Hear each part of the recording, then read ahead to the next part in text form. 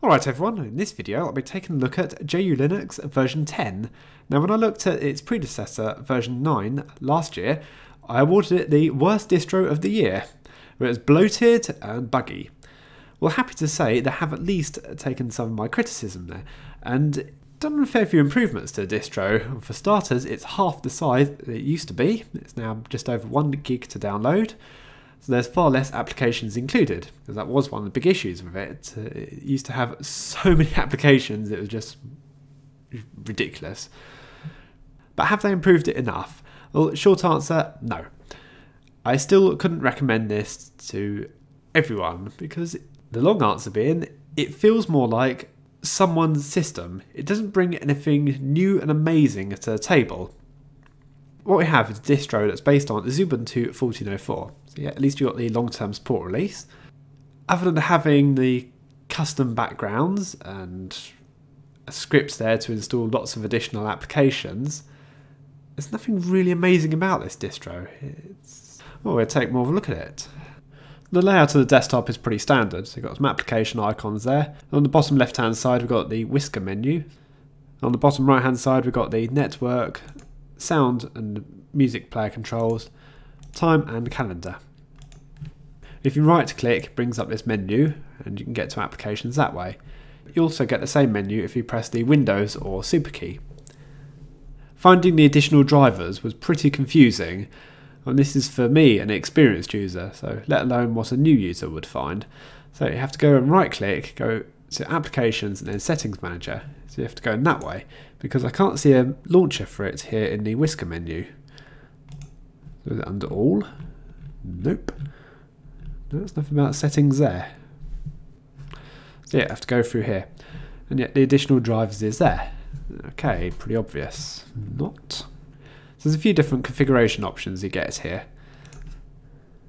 So one of my criticisms of the distro before was that there was far too many applications pre-installed. So let's just take a look to see how well they've rectified that. So under accessories, that's about all you need. Education, okay, Bible guide. I don't think it's a good idea to include anything religious based on a Linux distro, because these distros can be used internationally by people in countries who do not accept Christianity as a religion. Something to bear in mind there. So under graphics, you do get GIMP and an image viewer.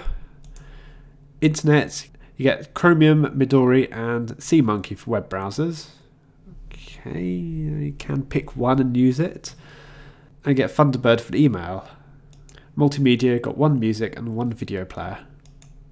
Office, you got the lightweight generic and Abbey Word, as well as the full suite of Openoffice version 4.1. And it's quite rare to see distros using Openoffice. Going across to the task manager, find memory usage isn't too bad. I think it's pretty much what Xubuntu is, so it's about 290 meg at boot up. Right, now I'm interested in this upgrade to full version. So I want to see what this does. Does it make the distro as bloated as it was before? Because right now it's kind of reasonably acceptable. So we've got a lot of applications about to be installed. So let's just take a quick glance at what it'll be. So I'm seeing a few restricted extras. Okay, we've got Image Magic, some fonts, various library files. I've got Wine, VLC. Go on, let's go for it. So this is an additional 1 gig of disk space will be used. Right, it seems that because I'm locked in on the United States Ubuntu server, it's going to take quite a while to download those applications, because I can get about 7 meg on the UK server, and we're not even getting 1 meg on the US server. Great. Okay, so that's got there in the end. And now we've got a few more applications that it's offering to install. Audacity, some DVD programs, KDE libraries. We'll take a look at the application menu in a moment. Something else I want to play around with. I didn't see this running too well on the network. It crashed a few times in the file manager.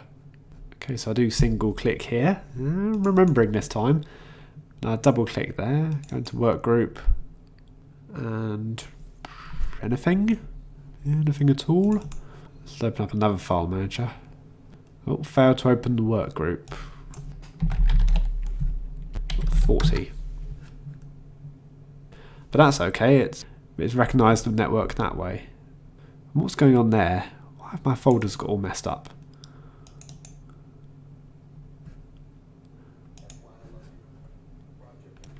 Oh, got something else being asked now.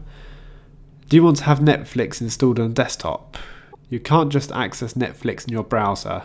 To use Netflix, you must do this. I don't know, I think there's ways around it now. Netflix probably sends data to Prism. Okay, we'll go for it and just see what happens.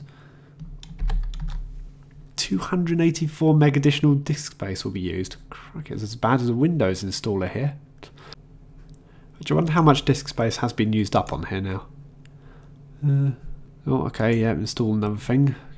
Free disk space, 23% of 35 gig used. Oh, I still get the GStreamer errors here. Oh, give over. That was a bug from ages ago. I'm starting to think it's just a complete mess with GStreamer. Right, VLC is out. Right, here we go. Yep. How about some video games? What are we doing? Oh, Netflix. Oh, never used it. Press Y and have some awesome games. Okay, yeah, let's do that. So what we're going to have. Okay, a few different things there. Well, I've got even more games to install now. This is getting ridiculous. I've just swapped the repositories over, so it should go a bit quicker now. So I've got another 4 gig of disk space to use up. God, finally it's done. Right, it's taken like 50 minutes to get through that lot. Oh, admittedly, I should have just changed the repositories earlier on and changed the UK servers, and it would have gone a lot faster. Anyway, it's done. The last question there was, do I want to install Virtualbox? And no, I don't really. Let's see what we've ended up with. So on games, that is one hell of a lot now. Do you know, I would have rather seen a graphical installer where you could have just selected these sort of games from a list. That would be much nicer than just having all or nothing, really. It just seems a bit of a crude way to do like a bash script, which is effectively all it is. And here's what I thought of JULinux version 10. So yes, it is much improved on its previous release, and it does come with the option to, they call it, upgrade to full version of JULinux. It just means installing lots of additional applications and waste lots of time, as I found. But on the downside, it doesn't really bring enough unique features to the table. Now, to get at what I'm meaning here, this feels like it's just someone's system.